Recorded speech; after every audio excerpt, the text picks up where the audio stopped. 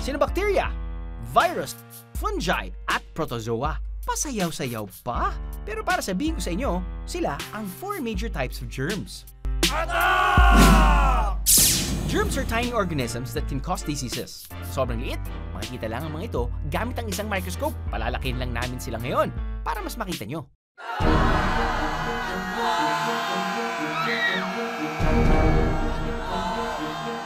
Ini-invade nito ang katawan natin, pati na rin ang animals and plants.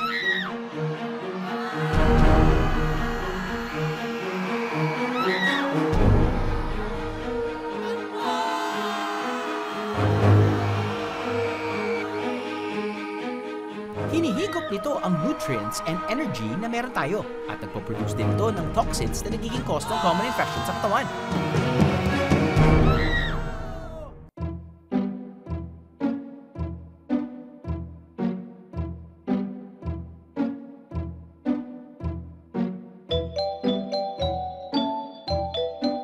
Ganyan si bacteria. Nangunguha ng nutrients sa iba, like living things, para mabuhay. Pero hindi lahat ng bacteria ay masama. To the rescue rin ang mga good bacteria na tinatawag ding intestinal flora o gut microbiome.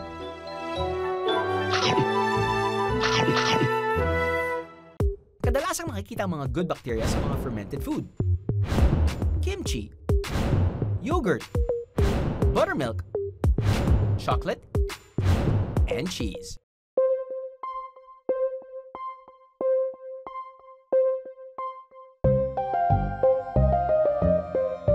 Ganyan si virus, umaasa rin sa living things para makasurvive.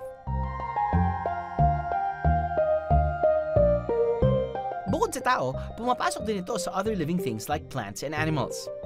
Host ang tawag sa lugar kung saan nakatira o nag-stay ang virus. Ang mga virus ang nagiging sanhi ng iba't ibang sakit tulad ng chickenpox o bulutong tubig, measles o tigdas at flu. Kadalasang present ang virus sa mga bagay na lagi nating ginagamit at hinahawakan tulad ng cellphone, doorknob, keyboard, computer mouse, remote, at iba pa. Ganyan si fungi. Gusto niya yung medyo mainit pero medyo basang lugar. Ang gulo, di ba? Nagiging cause din ito ng sakit tulad ng eye infection, valley fever, histoplasmosis, and athlete's foot.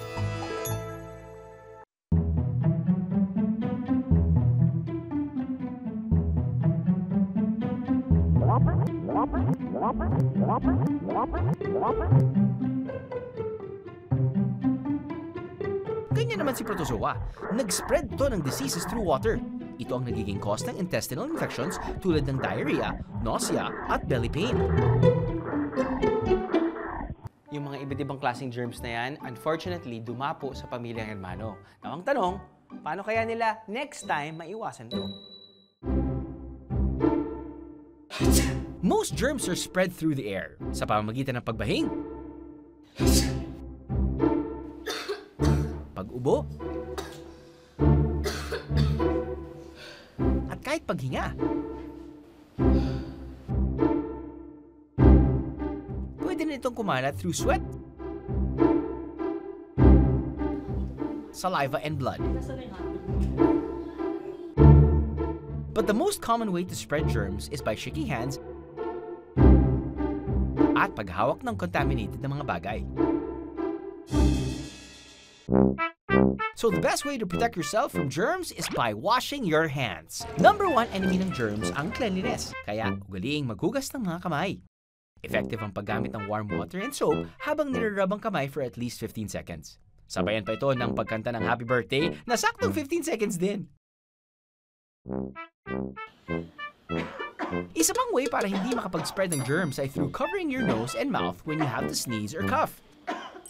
If walang pang-cover, better na huwag umubo sa kamay. Instead, itutok ang bibig sa siko. By doing this, hindi makakontaminate ng germs ang hands natin. And of course, it's better na kumpleto sa bakuna. At kumain ng masustansyang pagkain. Eh ano naman tong bali-balita na may nag-i-exist daw na tinatawag na 5-second rule? Kapag ang pagkain nahulog daw sa sahig, hindi pa raw ito kakapitan ng germs sa loob ng 5 segundo.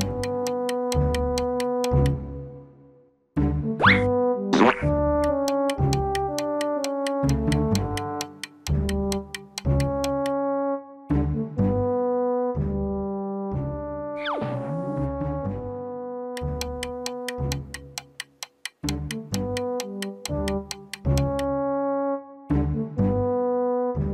pwede pa to? Wala pang 5 seconds. Wag!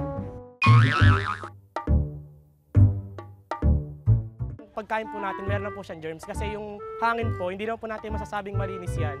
Kasi yung pollution po, nakikerry po siya ng hangin papunta po sa pagkain mo. So ibig sabihin, kapag nahulog siya, umpisa pa lang may germs na siya. Pag dinampot mo, syempre yung germs parang masadami lang. Kasi pag nalaglag po yung pagkain, masyashock po yung germs. Pwede pang kainin.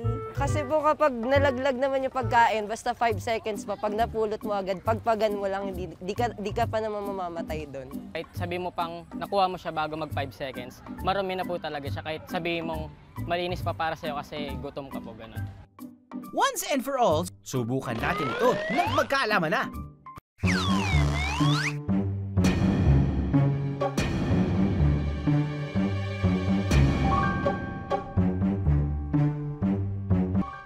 Ipinasuri namin sa eksperto ang mga pagkain.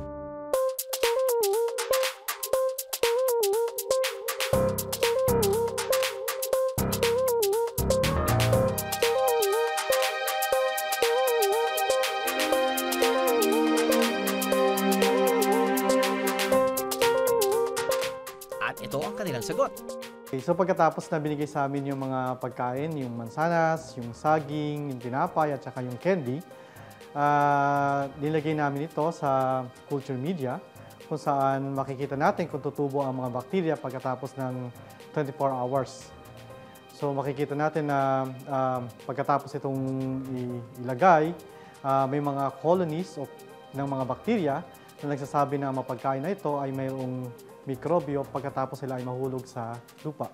So, ang ating pagkain, pag ito ay bumagsak sa lupa, ito ay magkakaroon na kagad ng mikrobyo. Sa unang segundo pa lang ng pagbagsak niya, ay magkakaroon na ito ng mikrobyo. Habang pinapatagal natin ang pagkain sa lupa, mas lalong maraming mikrobyo ang maaaring pumunta sa kanya. Kung kaya hindi totoo yung sinasabi nila na kailangan maghintay ng 5 seconds, dahil sa umpisa pa lang ay meron ng mikrobyo sa ating pagkain, pagbagsak nito sa lupa. Which leads us to the conclusion that the 5-second rule is not true. According to scientists, sa unang segundo na malaglag ang pagkain sa sahig, 1% ng germs na agad ang didikit dito. At kapag umabot pa ng 5 seconds, halos 20% na ng germs ang mapupunta sa pagkain. Kaya mga kaaha, sa susunod na may malalaglag tayong pagkain, pwede pa rin naman natin itong pulutin, hindi para kainin, kundi para itapon sa basurahan. Mas mabuting safe tayo from germs kaysa manghinayang sa maruming pagkain, hindi ba?